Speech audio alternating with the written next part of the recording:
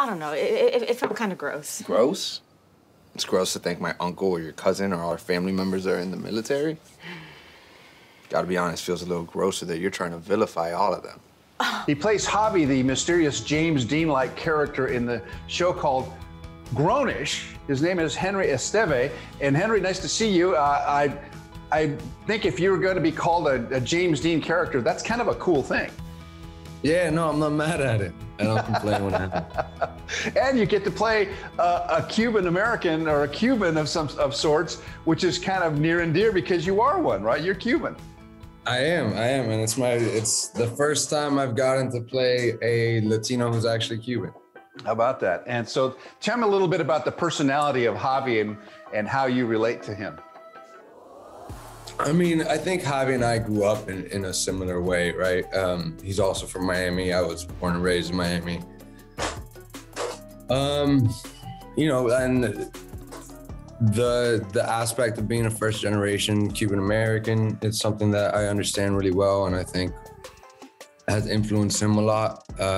There's, you know, we definitely have our differences. I think I'm much more of a hothead than Javi is. He's better at handling his emotions. He leans a little right politically. I don't. You know, we have our differences, but I understand. I grew up with Javi. You know, there was a bunch of Javis around me growing up. So Javi, I'm sure, has an opinion on what's going on in Cuba right now. What's your feeling about what's happening there and how that's changing the way people perceive your parents' homeland? I mean, it's your mom, right? Your mom is from Cuba, right? Yeah, I've been really involved in protests and demonstrations over the last, well, since the 11th.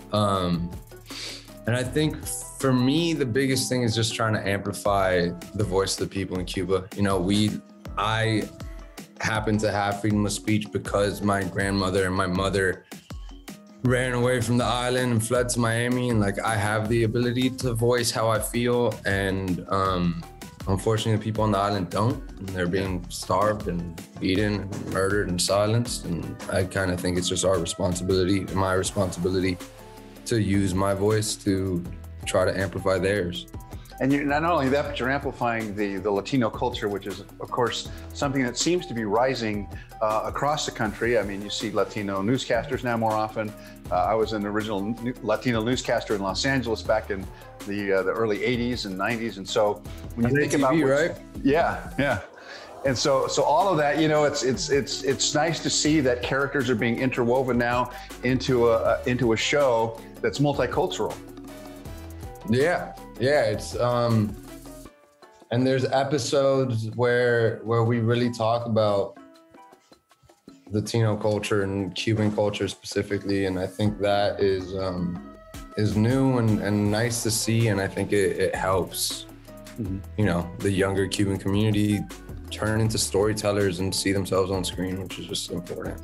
It's a big cast. There's a lot of people and really talented people in the cast. So trying to keep the storyline straight, it's really fun to watch them weave this in Grownish. Tell me about it's seen on Freeform, but it's also now being added to other networks and things like that. Tell me about the success of this and why you think it's resonating with the audience. Well, I think Grownish, the writers do a really great job of having a really light-handed approach to heavy-handed material, you know, and well put. We talk about really heavy stuff, and I think that's part of the reason why people are resonating so well with it. Also, you know, I definitely get a lot of DMs from people like explaining to me how similar their college experience has been, and their introduction to new cultures in college, and how much we show that on the show. Yeah, and you know, you've got, I mean, your chops. You went to, you know, the Lee Strasberg School. You went to New York. You studied all the great, you know, the great techniques and all that. You even worked with Julia Roberts. So, I mean, your career is on its way up, and you're moving into areas now that I'm sure you're thinking to yourself, when am I going to get an Oscar, or an Emmy, or something that's, you know, really says, all right, Mom and Dad, I did it, you know? I just want one like you, man. You just got to be viejito, old, you know, like me. Well, listen, where can we see Grownish? It is on Freeform Thursdays at 8 and on Hulu on Friday. Fantastic. Well, Henri Esteve, it's good to meet you, good to talk to you, and best of luck to you. Thank you. Same. Thank you so much for having me, man.